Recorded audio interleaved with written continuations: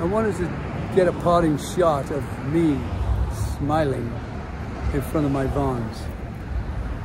Forever to be remembered, even after I'm gone, Vons will be here. Like it was here when I first got here in 1967. And I saw coming out that door behind me, Broderick Crawford. Remember him? Highway Patrol. I saw many a movie star in Coronado, just ambling around on the same sidewalks here today as I am. But they never saw anything like this. They never saw a Vons like that.